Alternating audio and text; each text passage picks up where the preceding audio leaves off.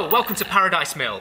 Today is the 7th of July 2020, and on this day, 268 years ago in 1752, Joseph Marie Jacquard was born.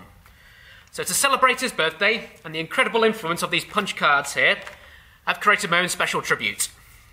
Now Jacquard's punch cards, of course, controlled the warp threads on the loom, but punch cards can be used to control other things. I've got some here, which will control this little mechanical music box. Now, not everything with this has gone entirely to plan.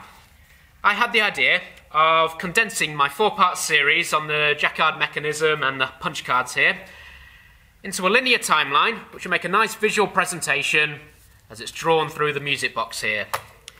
But the paper they provide to go into these music boxes needs to be just the right thickness.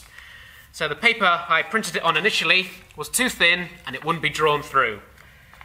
That's not a problem, I thought. I'll just stick it to the template they provide, cut all the holes underneath, which I did. But of course now it's too thick to go through. So after much wailing, I had to cut another one. And this is the standard one they provide, which I'll use. So I'll try and overlay the image on top of the video so you can see what my original intention was. So let's cut to the music and see if we can work out the code at the very end.